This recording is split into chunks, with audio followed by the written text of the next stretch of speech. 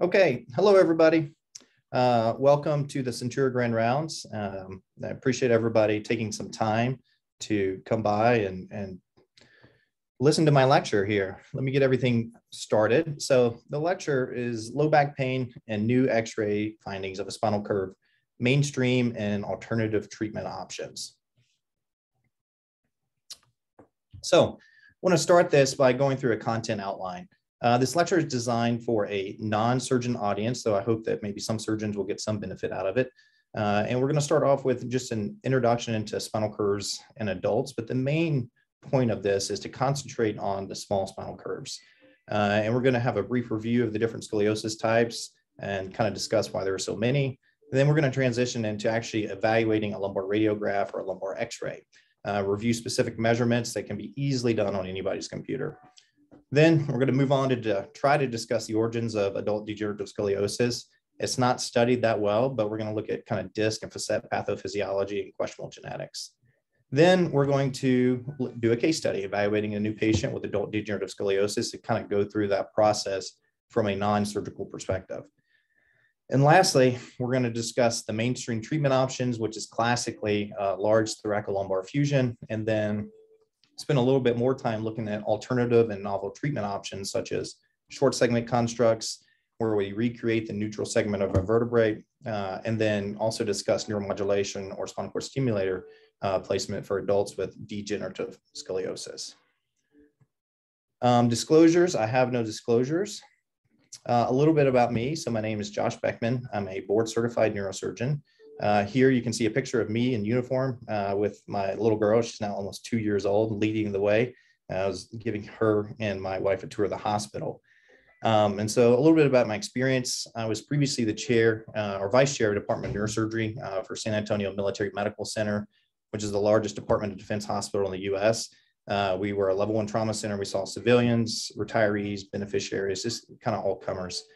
During my stay there, I was the director of spinal surgery. I was the director of spinal oncology there. My main specialty is kind of minimally invasive and lateral access surgical techniques. As we all do, anybody who presents here, we've got plenty of peer-reviewed publications, book chapters. I'm a routine contributor in Dr. Greenberg's Handbook of Neurosurgery, which he is one of the nicest human beings I've ever met, and then multiple national, international, world presentations.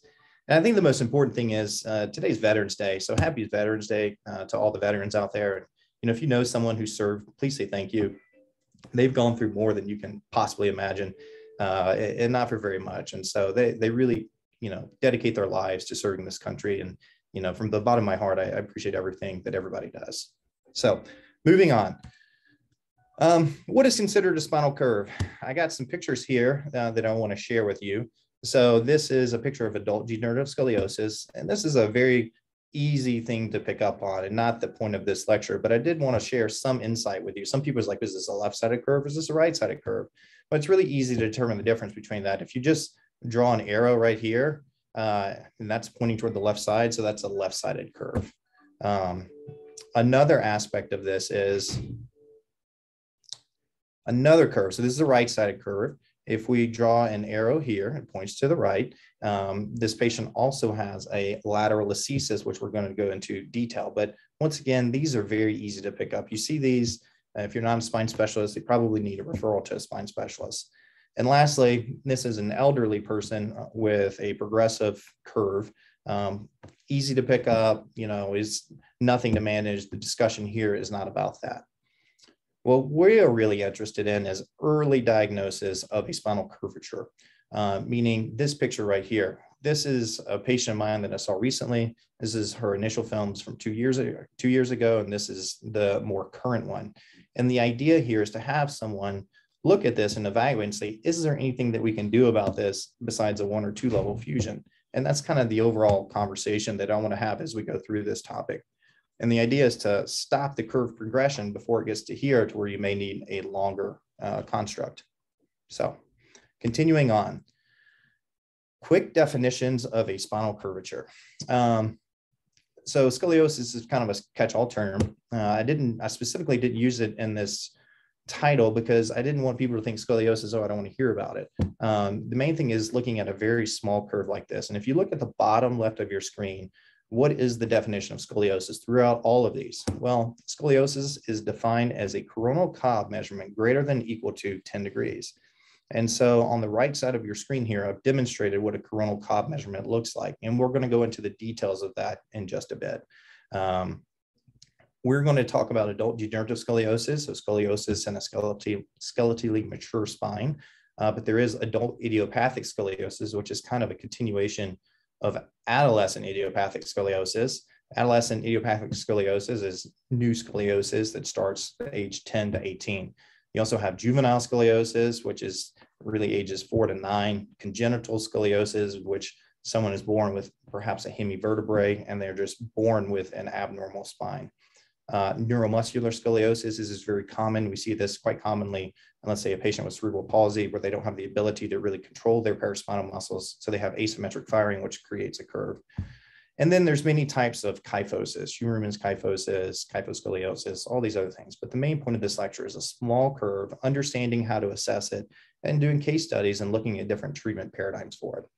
Of note, if you're looking at x-rays, I just want to point this out, is that anytime you see an x-ray and you're unsure which side's left, which side's right, you're always going to see an R or an L here. And this one, so this is the right side. DLE is probably going to be the x-ray text initial. Sometimes there's a number there. And then in this specific x-ray, there are little BBs right there. And so I know that this x-ray is actually supine and not upright because the BBs are gravity dependent. So they would be down here. And I'll point that out as we go through, but just small things for people to learn. Okay, lumbar x-ray measurements. We briefly mentioned a Cobb angle. So a Cobb angle was developed by Dr. John Robert Cobb, an orthopedic surgeon in 1948. I believe he worked in New York, and he wanted to determine and track the progression of scoliosis. And so how do you measure a Cobb angle? This is very basic, but here's the definition. I just kind of found this funny. To measure the Cobb angle, one must first decide which vertebrae are the end vertebrae of the curve deformity, also known as the terminal vertebrae, defined as the vertebral or vertebrae whose end plates are most tilted towards each other. And so in layman's terms is you find the curve and you measure the most tilted vertebrae. It's very simple and straightforward. What is the definition of scoliosis versus a small spinal curvature? Well, scoliosis, as we talked about before, is a coronal Cobb angle measured at greater than or equal to 10 degrees. I had a question. I was going through this with some of my PAs the other day, and they're like, I thought scoliosis was 30 degrees. And 30 degrees is a very common number, but the true definition is 10 degrees. Usually we start treating when they're 30 degrees. And so there's a difference there. And then where do you specifically measure? And then why do you measure at a specific spot? This is kind of open for interpretation. There are some surgeons and radiologists that are very regimented and dogmatic. I'm really not that way. I kind of look at the screen, find the apex vertebrae, which would be the center of your curve, and look for the most tilted segments. And then that's where I develop my coronal Cobb measurement. Okay, let's move on. All right. So this is a video that I took, and I wanted to show the audience how to actually perform a coronal Cobb measurement. This patient has baseline degenerative spondylosis, no scoliosis. His spine is straight. It's wonderful. He's in his 70s. And we're going to briefly discuss this, but this patient has symmetric degeneration of his disc as opposed to asymmetric degenerations. And so I'm going to play this video, and this is using our PAC system. And the first thing that you do is you right click, and you're going to get this little subscreen here, and then go to annotations. And then all the way up there, you're going to have arrow and then angle. And you're going to click angle. Then you click and make a measurement. And right here, I'm just measuring the end plate. And then you click again and make a secondary measurement. And you can see that dotted line that connect the two. And what it's going to do is give you an angle. And you can move this line up. You can move this line down. You can increase the angle. You can decrease the angle to whatever you need to. So there's a lot of variability in this type of measurement. Now, I'm going to go to the other side. Once again, you right click, go down to annotations, go to angle. And then here, I'm going to measure lumbar lordosis, which is probably the more important measurement in treating scoliosis than a coronal Cobb angle, but we're talking about just diagnosing it. And so here you can tell that all it does is it draws an angle between the two lines. It imagines that the lines are connected. And they have 48 degrees of lumbar lordosis, which is completely normal, and it has almost no spinal curvature. So this patient has symmetric degeneration of his disc, generalized spondylosis. Okay, the next video. So this is a video. Once again, I think repetition is key if you don't know how to do this. And I'm sorry for those that already know how to do this, but you right click, go to angle. And this patient actually does have some scoliosis. So I'm looking at the measurement. I'm assessing the actual vertebrae here. I'm like, all right, well, this looks like the lowest tilted angle right here. And so I'm drawing a line. And then I'm going to go all the way up to the top here. I'm going to draw a secondary line. And what I suspect is how the vertebral body looks. And this is going to be at 10 degrees. So by definition, this is considered a scoliosis.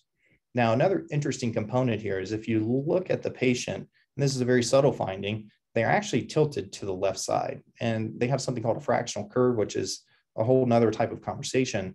But here I'm drawing a straight line up to determine how far over the patient is tilted, because this is helpful in clinical decision making. And if you actually draw this line, it makes you look, it's like, wow, they actually are really tilted to the left side. And so if there's any, if you're ever concerned, it's like, man, do they have scoliosis? Do they not? Should they see someone? This is a very helpful way to look at things. And you can tell here that the vertebral body is almost completely outside the midline, which wasn't quite obvious when we first looked at this. Okay, continuing on with lumbar x-ray measurements. There's only two that we're going to go over in this lecture. There's plenty, but we don't need to discuss them. So lateral listhesis. So what is lateral listhesis? It's essentially a lateral slip in the spine. We do have anterior and posterior listhesis called a spondylolisthesis. It takes time to learn how to say that. I practiced when I was a resident. But listhesis really means to slip or slippage.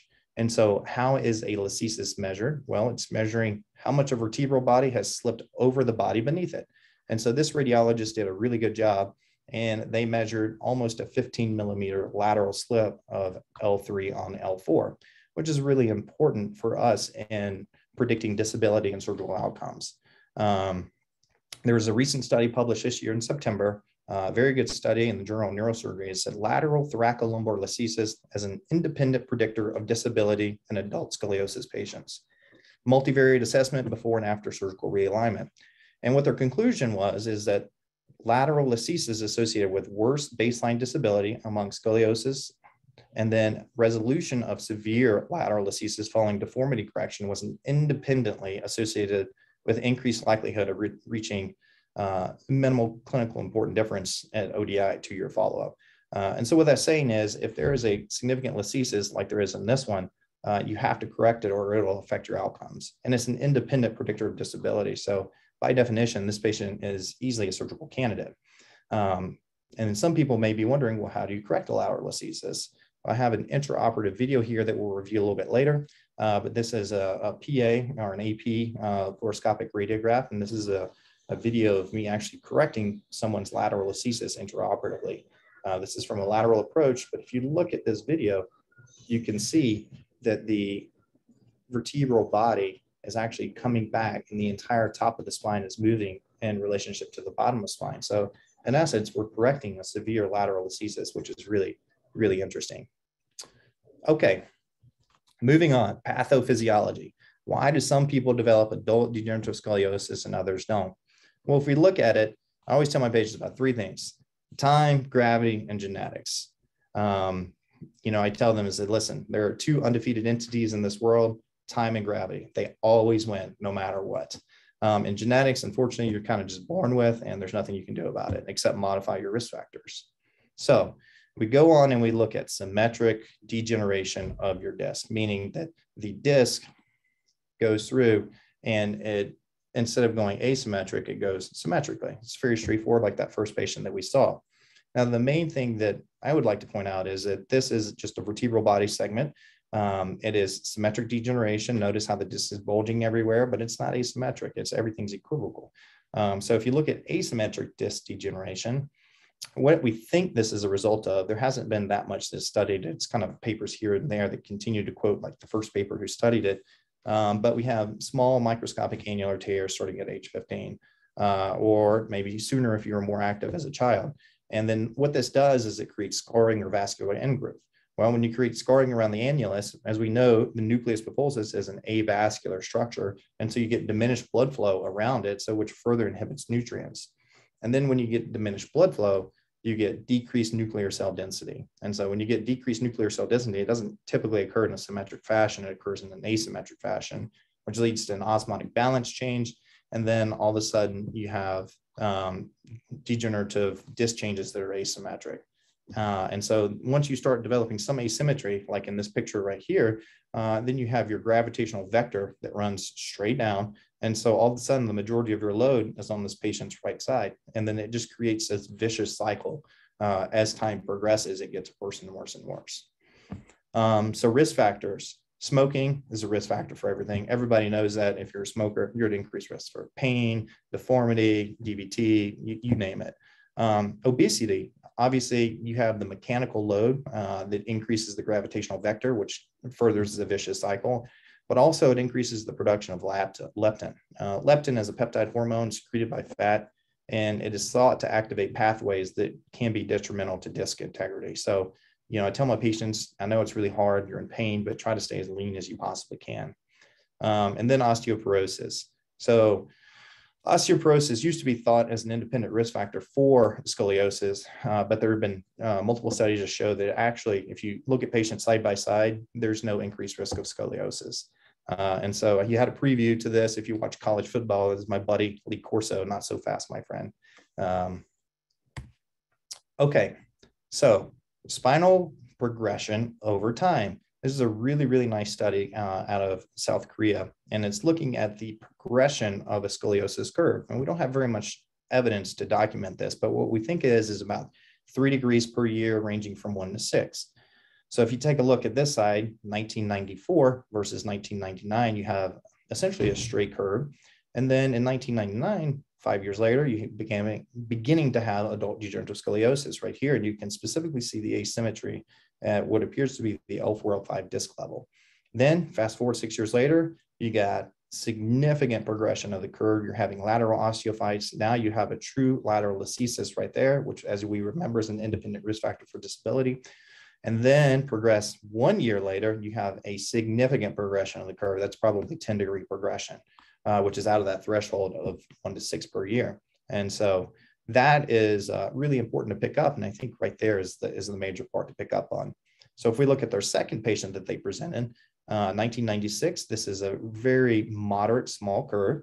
And then you go to 2002, well, maybe just a little bit of progression. That's right in that 1 to 3 degrees. And then from 2002, over 2 years, you have a very significant progression developing of lateral osteophytes and overall generalized spondylosis. And then what I find really interesting is from C to D, there is a little progression, but it's not bad. And the difference between C and D here and C and D here is pretty impressive. So there are risk factors there that we may not know about, such as smoking and obesity. As we age, unfortunately, we become less active, and which contributes to that vicious cycle. So the overall goal of this is not to discuss these, but is to discuss this and this. And let's say that we are able to evaluate a patient that transitions from here to here and has really bad axial back pain. And I go in here and I correct this level, then maybe I can stop the progression. And we'll look at some images and postoperative follow-up looking at that. And so please be on the lookout for these small types of curves, even if they're not 10 degrees. Okay, so early patient education. Here's a case study, a 56-year-old female with mild back pain for about 2 years, here to see anybody for routine follow-up, primary care, neurosurgery, orthopedic, whatever. Her pain has improved with Motrin. She's fairly active, and what she wants to do is she wants to walk her dog, and she's having trouble walking more than 4 or 5 blocks. And when you see her, the B x-ray is the one that you actually get today, and then the A x-ray is the one you had 2 years ago. And so now you have this patient in your office that's mildly symptomatic. And I wanted to go through some questions to kind of ask as you go through. So is the patient mildly symptomatic, or they have progressive symptoms? In this patient case, I would say that they're just mildly symptomatic, continue with Motrin, and let's get another x-ray. And then that leads to the second question: how often should I order x-rays? I think if you see scoliosis, but they're asymptomatic, you should absolutely order yearly x-rays to start seeing that progression, and you can start the conversation with the patient. That way they don't get to that major curve, and all of a sudden they're seeing a spine specialist, like, oh my gosh, you need a big surgery. Another question, is there lateral ascesis? We looked at that earlier. Independent risk factor for disability. So keep your eye out for that one. Has the curve progressed or is it stable? In this instance, the curve has progressed, but the patient is relatively asymptomatic, so you can continue to follow. And then you're talking about it, you're showing it with patients, and you're like, all right, well, we're going to send you to physical therapy. There's no contraindication to physical therapy with any type of scoliosis curve. One of the questions that commonly get asked is PT going to help correct the scoliosis? And the answer is no. This is a degenerative phenomenon. Remember, time and gravity, two undefeated entities. It's not going to correct it. But I do tell them it's great for core strengthening exercises, and you may be able to slow the progression of the curve, though we don't have any evidence to study that right now, or we don't have any evidence to support that. That's just what we think. And then what about lumbar traction? So that's a great one. I think lumbar traction is fantastic, but remember, time and gravity, those are the two major factors. So it'll transiently release your curve, but as gravity reloads on your axial spine, then you're going to come back to your regular curve. I had a patient on Monday that literally went through this list before I made it. And I was like, man, I really want to videotape you for this lecture. But he asked me about lumbar traction, PT, and then an inversion table. He's like, doc, I got an inversion table off of like OfferUp or something. And he's like, can I use it? And I was like, sure, you can absolutely use a traction table or an inversion table and if it helps, then perfect, keep going. If it doesn't help, then don't use it. But eventually it'll just transiently offload your spine. So if you're feeling better with it, that tells me that you're having pain associated with your adult degenerative scoliosis. Another important question to ask is back pain, leg pain, or having both. There's a huge difference between back pain and leg pain, and I consider butt pain in the leg pain paradigm because that's a radiculopathy. Let's say we had this patient right here who's having purely leg pain. Well, instead of doing a fusion on him, we can potentially go in through a tube and just do a small laminotomy and free up the nerve roots that are compressed on the concavity of the curve. So that's a really important one. Back pain, that one doesn't help so much with. And then, question, when should you see a spine specialist? I think that if you see any type of curve or progression of a curve, I think that you should certainly have the patient see a spine specialist so they can at least establish care. It doesn't really mean they need surgery, but it's good to know someone for a few years and see their curve progress and then have that conversation and a rapport. I think patients do much better that way. So this is a great transition: operative versus non-operative treatment for adult symptomatic lumbar scoliosis. When I was, we have to take continuing medical education for our board certification every year, and going over this paper was one of our requirements. And this was a really fantastic paper published in 2017. And it had essentially 2 columns of treatment. It had a randomized prospective follow-up, patients randomized into operative treatment and non-operative treatment. And they also had an observation cohort where they looked at people who didn't undergo surgery and who did undergo surgery. And essentially it said that on the basis of as treated and minimally clinically important difference analysis, if a patient with adult symptomatic lumbar scoliosis is satisfied with the current spine-related health, non-operative treatment is advised, and with the understanding that improvement is unlikely. If the patient is not satisfied with the current spine health and expects improvement, then surgery is preferred. So essentially, if the patient is doing okay, then they're doing surgery is not going to help them because it's really hard to take them from a good baseline and make them better. But if they're slowly progressing and you operate on them, then they can come up to a better baseline when it comes for SRS satisfaction, ODI, and I think VAS in this study. So another interesting component was in the randomized cohort where they went from randomized surgery versus no surgery, they had a 64% crossover. So there's good evidence to treat people who are in pain and are not doing well on conservative management. Okay, so treatment options for adult degenerative scoliosis. Well, this is a patient of mine. This patient came to me in an advanced stage. She has a pretty significant curve. It's a moderate to severe. And the classic treatment is a T10 to pelvis fusion. And there are a lot of different ways to accomplish this task. And some ways are better in surgeon's hands. Some ways are better than other surgeon's hand. And so you have the differences in open surgery versus purely minimally invasive surgery. You also have this hybrid as a combination of open approach and minimally invasive approach. versus the classic open approach. And then you can even further delineate this into open anterior and posterior versus pure posterior only. So we have all these subcategories. And when you go through it, you kind of look at this and you're like, all right, which approach is better? Is it open, MIS, hybrid, all posterior, combined anterior and posterior? Well, with anything in medicine and in surgery, this is a highly debated and controversial and even emotional subject. You'd be surprised. You go to some of these conferences and listen to some really big names speak. But there have been some studies, they're all level 3 and level 4 evidence, but they stated that minimally invasive patients actually leave the hospital earlier and have less blood loss. And then the MIS constructs, minimally invasive surgery constructs, tend to have lesser levels fused, but also less correction, meaning that the correction in their lumbar lordosis and coronal curve is less than the open procedure. And then the MIS also take longer, but have less blood loss. And so that makes sense. MIS surgery, let's take, for instance, tying your shoes. If you just tie your shoes, normal open, then you can do it fast, easy, you can see everything. But with minimally invasive surgery, imagine tying your shoes through a little box about that big. It's going to take a little bit more effort and a little bit more skill, or maybe not a little more skill, but just a little bit more understanding of how to work in those confined environments. And that's why sometimes MIS surgery takes longer. And I always say the patient, it's much harder on the surgeon, better on you when you do MIS surgery.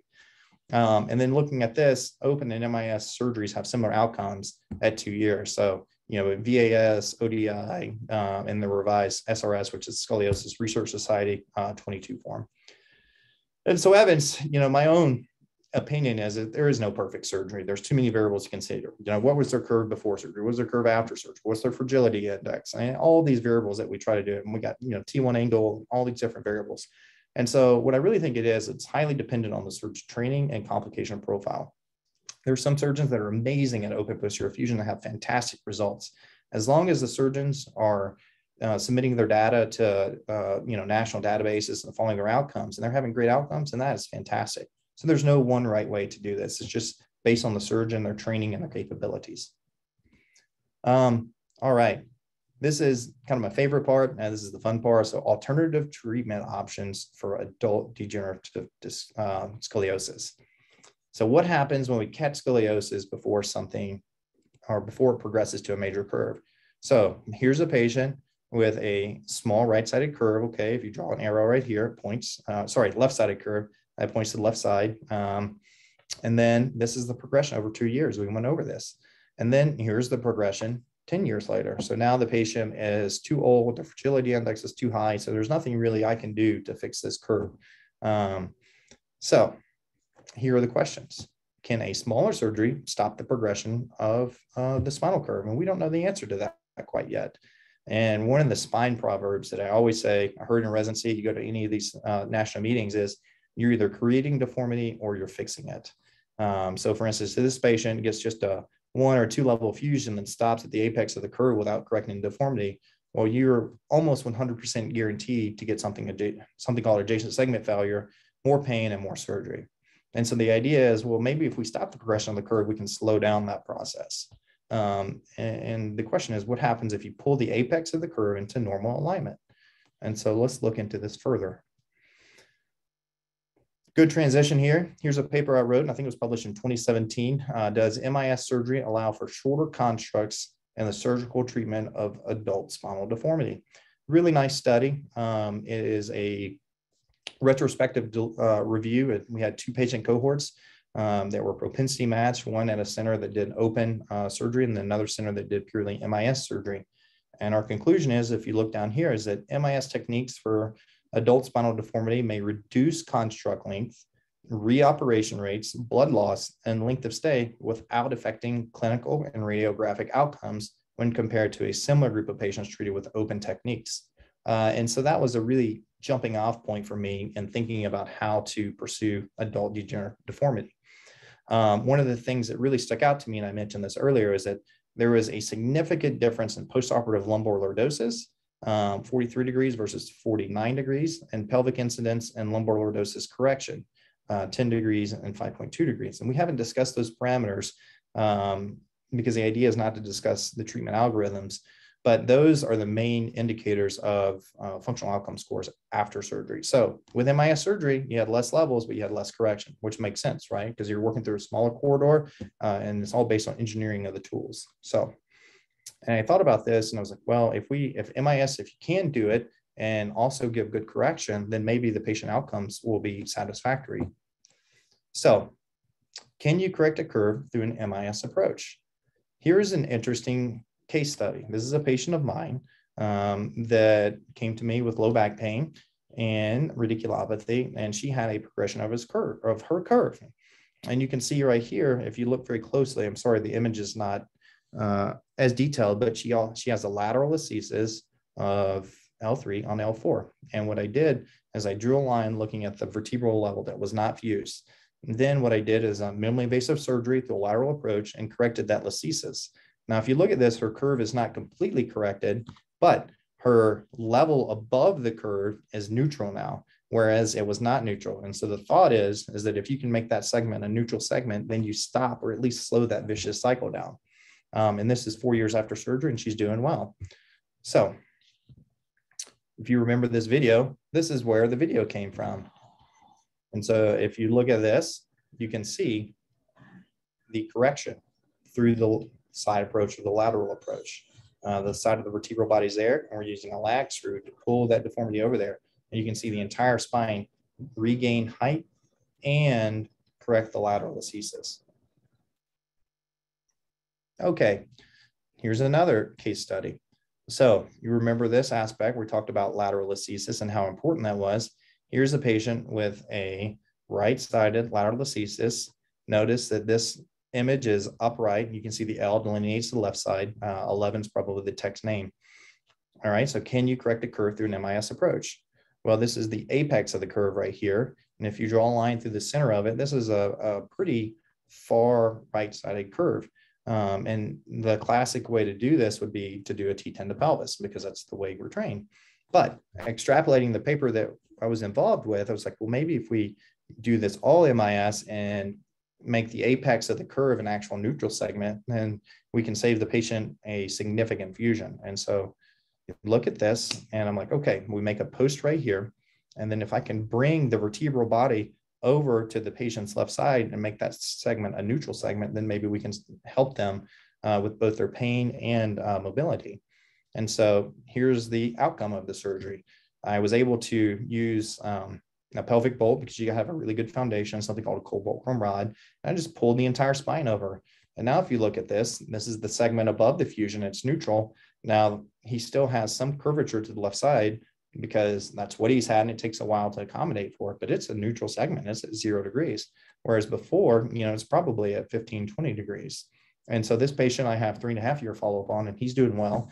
Now he is developing some adjacent segment failure right here, because he's an active guy and he's about 6'10". He's ultra tall, so he has a little bit more weight on him, but he's overall very happy. I suspect that he will need another surgery at that level, but if I can save him half a decade from going up to T10 to pelvis, and I think that's a true win. All right, so continuing on, alternative treatment options for adult degenerative scoliosis. So what is the difference between the two surgeries right here? Well, this patient got to a spine specialist later in the game, or she didn't want surgery, or she was refractory to any other intervention. And so unfortunately, she had to undergo a larger fusion construct. And as you can tell, this patient is actually tilted a little bit to the left, and that's okay. It's not about the coronal alignment, it's about the sagittal alignment, which I'll show you later. And this patient got to relatively early in the game and was able to perform a much shorter construct. So, early detection, I think, is the key, having a conversation, developing a rapport with the patient, and having true discussions about what's going on. And so looking at it, we're talking, briefly discuss sagittal alignment. So if we look at these different curves I've drawn out, and look on the right side of your screen here, this is a relatively flat back compared to what it should be. So the lumbar lordosis is low. The sagittal alignment is intact, but she has thoracic hypokyphosis, meaning that she's trying to compensate. And so after surgery, she has a much more anatomic curve, and you can tell that she has relaxed in her thoracic spine, and she's still relatively aligned, meaning that her ears are above her pelvis. If we looked at this surgery, which is the counterpart, the lateral radiograph to the AP, once again, relatively flat back right here. there's no curvature. And then after surgery, you can see a line drawn through the mid-vertebral bodies, and they have a fantastic curvature. And so not only is it coronal, but the most important thing in this is sagittal alignment, something called lumbar lordosis, pelvic incidence, and the delta between them. But that's certainly for another lecture, but I briefly did want to mention it. Okay, so to recap, can you correct a curve through an MIS approach? Well, I think the answer is absolutely. You got to have a creative thought process. You got to have a really good patient understanding and a good discussion between the surgeon and the patient. If you take the apex of the curve and then pull it to a neutral segment, and then I think that provides some benefit to the patient. What are the major risk factors? If you talk to any type of deformity surgeon, adjacent segment failure, something called PJK, proximal junctional kyphosis, is probably the thing that we fear most, meaning they break down the level above which we fuse. And so if you look at adjacent segment rate and deformity, there's a really nice review of this. This was recently published, I think in 2018, but the failure rate is 20 to 40% in a T10 to pelvis. And so that's a really, really high. So my feeling is that, whether it's surgical or not, it's still people fail after these big open deformity surgeries at a high rate, despite what we do. And we're always trying new therapies to try to mitigate that. Then you ask yourself, well, what is the adjacent segment failure rate in a short segment constructs? Well, we don't know the answer to that because that hasn't quite been studied. And so we communicate this with all of our patients. Tolerance for mobility. The first time you do a T10 to pelvis, you see the patient in the post-op, they're like, doc, man, I feel pretty good, but I can't tie my shoes, and they're working on trying to get mobility. So you really minimize someone's mobility. As a matter of fact, I had a patient yesterday, and he was 68, very active guy, likes to work on his truck, climb, hike, and everything else. And he was actually wanting a T10 to pelvis. And I was like, man, you're not going to be able to do any of that, or it's going to be really hard for you to do that with a big surgery. So you got to think about mobility, and you ask the question, would you rather have better mobility with a short segment construct at the cost of potential increased risk of further surgery? Because we don't know the rate of degeneration with a short segment construct in adult degenerative scoliosis. And that's something that, I plan on studying in future prospective studies as we go forward, so we can have answers to those questions. Okay, moving on. So the last alternative treatment for adult degenerative scoliosis is neuromodulation, also known as a spinal cord stimulator. This is also poorly studied in adult degenerative scoliosis because I think sometimes the patients get large surgeries before they get access to this type of therapy, and sometimes that's not the case. The reason I like this is that it is a completely reversible therapy. So that patient I was talking about yesterday, I actually talked him into a spinal cord stimulator trial. He had a fantastic result, and we're going to do a spinal cord stimulator with him. The patient undergoes a 7-day percutaneous trial lead, and either they're benefiting from it or they're not. And the vast majority of times they do receive some benefit. And so, when should you consider a spinal cord stimulator in someone? Well, you look at the fragility index. That's another preoperative indicator that we use for looking at adult degenerative scoliosis. Is their fragility index a contraindication to surgery? What happens to a younger patient that has a small curve, but there's no progression and still has pain, So I think that a good first-line option for them may be a spinal cord stimulator, because guess what? If the spinal cord stimulator doesn't work, you put it in, it works for 2 years, and they come back to you. Well, you've given them 2 years and you've tried everything, and then you can pursue fusion surgery. Secondly, when to consider the patient's not a surgical candidate. One of my happiest patients I've ever had is he had 2 double lung transplants, and he had severe scoliosis and really bad back pain. Obviously, he's not a candidate for any type of fusion surgery. And so we put a spinal cord stimulator in him, and he did fantastic. He still texts me every year saying how well he's doing. So I was very happy about that. And then lastly, in some of these patients, since it's a reversible therapy, it can be considered a first-line therapy in anybody. You just got to have a discussion with the patient. And it's a really interesting group of patients. It's a huge dichotomy. I had one patient the other day say, so wait, you're telling me I don't have to have fusion surgery. This is an outpatient surgery and it has potential to help my back, leg, and knee pain. Sign me up immediately. And then you get the other side of that, and you have some patients that say, you're putting an electrode on my spine. Is it going to malfunction and shock me? Are they going to be able to track me? And all this other, odd questions. And so there's a huge dichotomy in that patient population. And some of them benefit and they go through psychologic testing and others don't. But I think it's an option to consider, especially for scoliosis. All right, well, that really concludes my lecture here. This is a picture that I took on a hike probably in early November. It's beautiful. Here are my email addresses, so please feel free to reach me by email if you guys have any questions or concerns. And I think maybe we have some time for questions. I'm probably running, a couple minutes early, which is always good with CME. And thank you.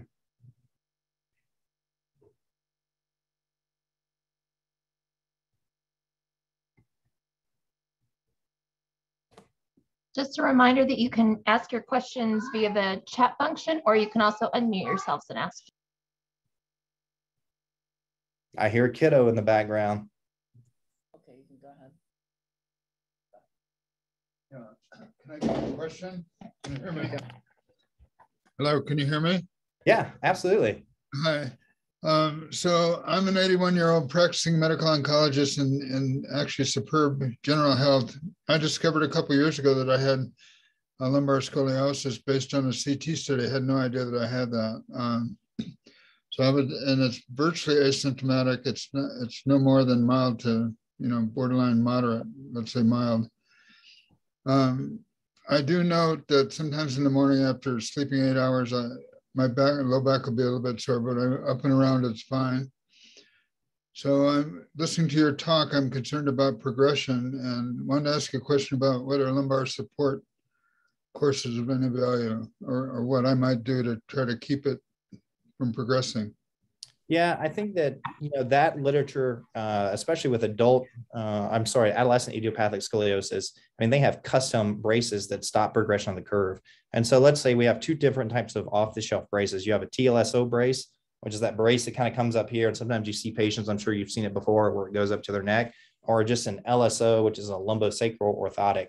There has not been any evidence that said it slowed the progression of the curve, probably because they haven't studied those. And it's really hard for the custom fit braces in adolescent idiopathic scoliosis to really stop the progression as well.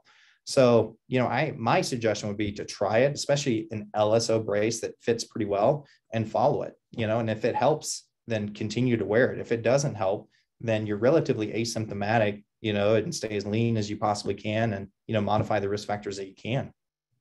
I wish there was good studies, but there's unfortunately not for that one, for adults anyway. I appreciate that. So do I have to see a physician to get that prescribed, or could I go directly to an orthopedic supply house? It's cheaper for you to go to an orthopedic supply house or even Amazon. We send patients here to our orthopedic place and they're like, this is going to cost you $300, but you can get an Amazon Prime delivery, $100. Okay. It's amazing how this works sometimes, Right. Yeah, but feel free to reach out and, any other questions, I'm happy to help out with. Thank you. Appreciate it. Yes, sir.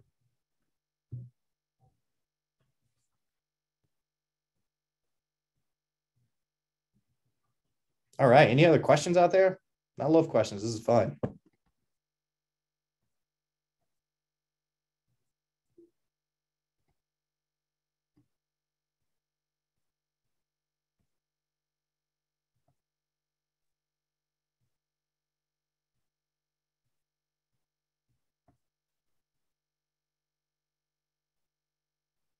Moderators, do you guys have anything?